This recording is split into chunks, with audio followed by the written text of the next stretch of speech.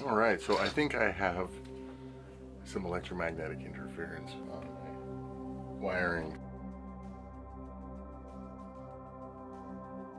Thanks for watching. Please subscribe, and if you like the video, leave a thumbs up. I'm going to,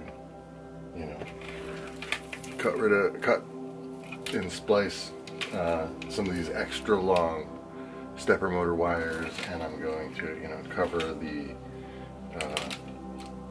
buck converter just in this aluminum tape. I mean, this is by no means thorough or best practices, so this is just me trying to squeak by, get this thing up and running.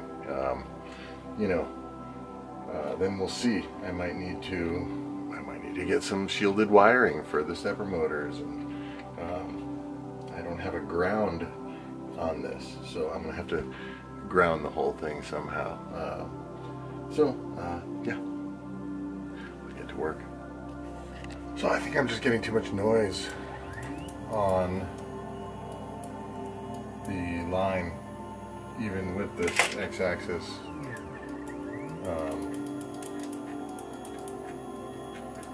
I think it's all probably in here. I don't know. Uh-oh, what do I do? Stop it. Okay.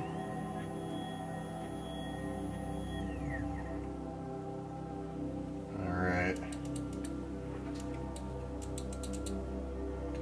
So I need to figure out how to shield those or add some resistors so that they don't falsely trigger from noise. So I was getting a lot of electromagnetic interference from the stepper motors on the limit switches, tripping up the auto homing sequence, so it never actually completed a homing sequence. It did sort of when I pulled, I think, this stepper motor cable away, and I moved some of the cables away. It actually got a little bit more done. However, I've concluded that I need to use shielded cables. So I got some great stepper motor shielding cable from, let's see, rubberfeet.us. They had a great deal on Amazon, and then I also got some Strive Day 24 AWG 3-core shielded black cable for the limit switches. This, for the stepper motors, is 18.4 AWG shielded stranded wire. So this should address any issues that I have.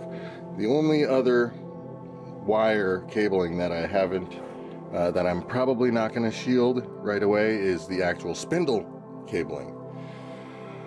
I'm going to try and get by with that, and then if I need to get shielded cabling for that, then I will. I can only imagine that I needed to do the shielded cabling because of the wire management solution that I came up with. Because the original developer of the MultiBot CNC didn't have any problems with it. So, yeah, that's kind of where we stand. I'm gonna take apart the whole thing, get the wire measurements from the existing wires so that I can cut the new wires, and then I'm probably gonna splice on the connectors for the stepper motors, because I don't think I have the connectors for that.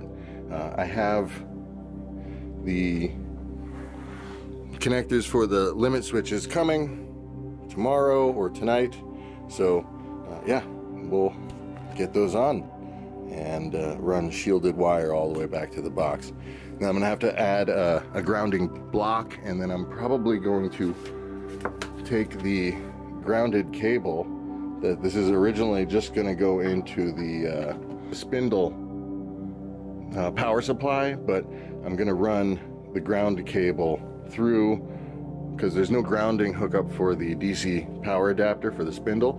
However, I am going to run the ground through here, through this cable bus into here, so that I can hook all of the shielded cabling to that.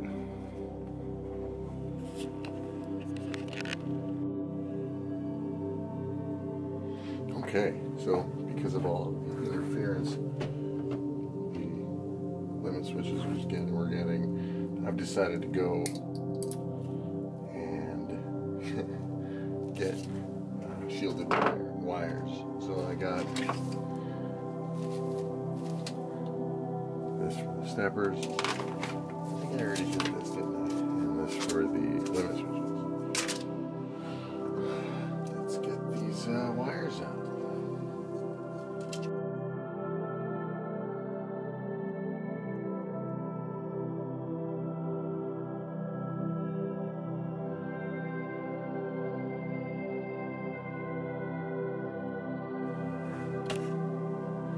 Okay, so I was worried that the new shielded wires weren't going to have enough room, but it turns out I'm going to have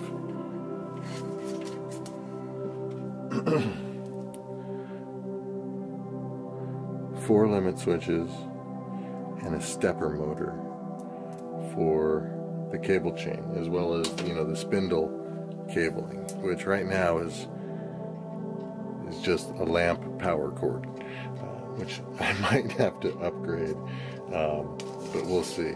Hopefully this will work. So here is two of the stepper motors. Then we have four. Sorry, not stepper motors. Four of the limit switches, and then we have the stepper motor, and this is the cable chain, so it will fit. And you know, here's the right now the spindle wire. So you know, if I need to go up on the spindle wire, I can. I think that'll fit comfortably. Not sure if I'm going to put it in the wrap or not. I probably will. Maybe I will. At least the stepper motor I will.